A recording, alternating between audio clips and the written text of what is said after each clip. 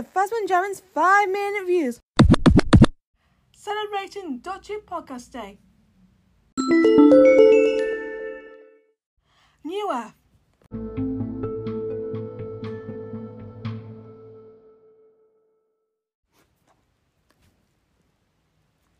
New Earth is my first ever Doctor episode properly, and I'm so glad that I get to do this in a 5-minute review because I just have a lot of things to say about it.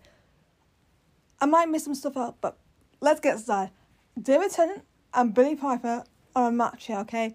I know I give them a hard time sometimes with the whole romance plot, but when these guys are on their toes, they can give a good performance, and they do.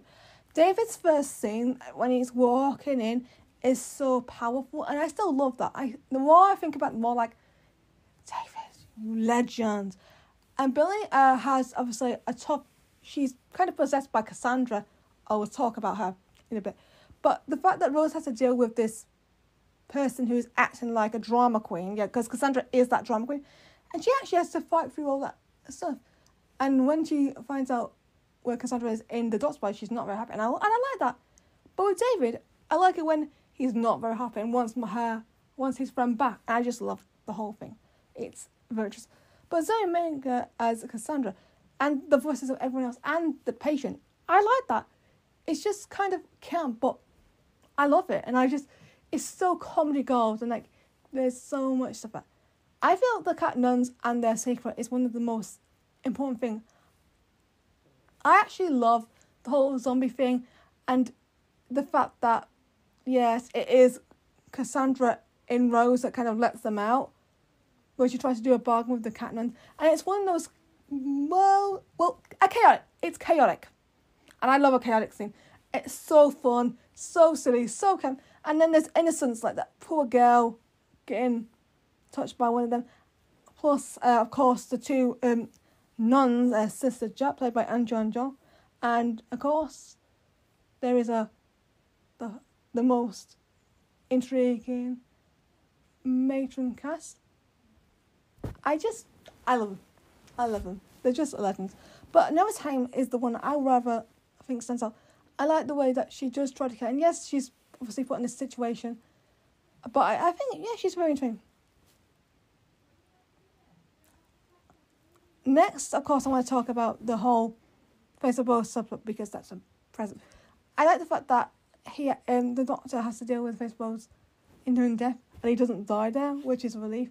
Because I don't think it would have worked then. And the story works as a long term. So I'm glad they kept him for one part story. Because Struan Roger is a character who can vocal his way through anything.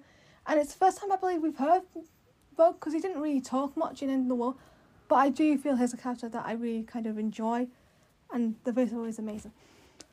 There was some intriguing side characters. For example, the Duke of Manhattan and Fro Clovis being what I like to call, once again, camp.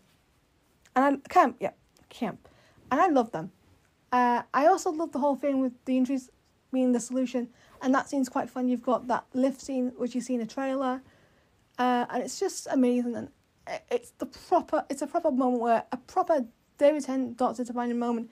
It suits him, it works for him, and it's a beautiful moment, and the artisticness. So, let's talk about who needs arms when we have claws.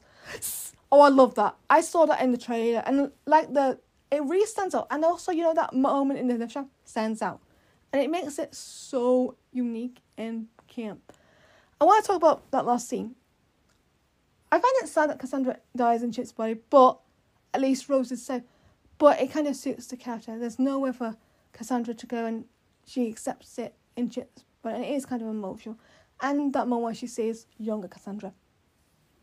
Yeah, love that. I just think it's one of the best moments out there. I love it. New Earth for me, definitely something I still love.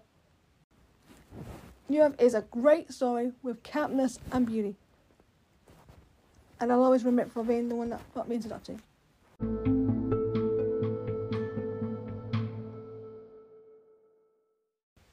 I hope you enjoyed this 5-minute review. Please subscribe to the channel, and I'll see you next time. Bye.